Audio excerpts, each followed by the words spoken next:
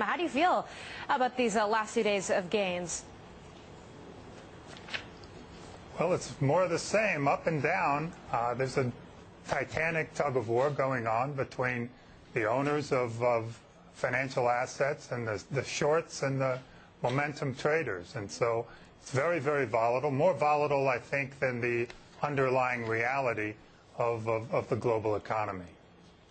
Okay, but, we got some good news in the session. U.S. economic data topped estimates again. That includes the ISM for the services sector. And then we have Angela Merkel, the German chancellor, finally coming out in very distinct words saying that the banks will be shielded somewhat from what's happening in Europe. But is that enough to maybe turn markets around? I think it's helpful. It certainly is helpful. Financial stocks around the globe are priced for a very, very difficult forward environment.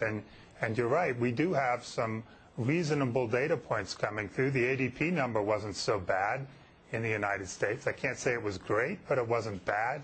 Auto sales topped 13 million last month.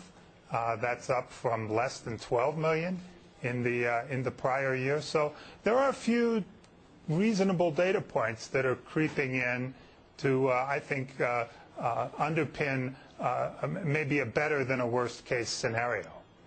Okay, better than worst case scenario, but are you pricing in maybe a final quarter rally for this year? Because we heard from the investment strategist of Pension Partners in New York. He's saying we are headed for the mother of all counter trend rallies in equities into the end of this year. I don't think so much quarter to quarter, Susan.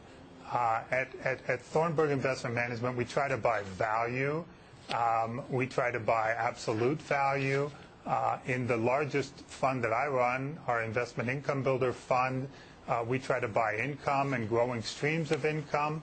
And I think it's a challenging environment as we look out, but we like the telecom service stocks.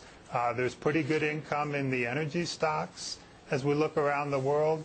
And even in certain financial stocks, better than average income. So the environment for income, as difficult as it is in the bond market, has actually gotten more interesting in the equity market with equity prices going down.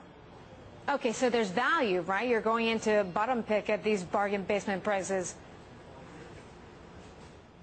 That's exactly what we're trying to do. I call it possession offense. So it's not going for the quick score, but it's trying to basically stay in possession of good income and enduring income. And if we can do that, then we can meet our investors' goals. Yeah, and Brian, you're saying that there's value here in the Asia Pac as well. You like the telecoms, like China Mobile is one of your picks. China Mobile is one of our picks. China Mobile has got a bulletproof balance sheet, significant net cash, very significant net cash, a bit over a 4% yield. We like having exposure to the RMB, even though we own the Hong Kong listed stock. The entire business is in RMB. We see China doing interesting things, China Mobile doing interesting things with 4G. They have over 8 million iPhone subscribers on their network, and they don't even sell the iPhone. So, and last but not least, over 600 million subscribers. So no one little thing can dent their armor, I don't believe.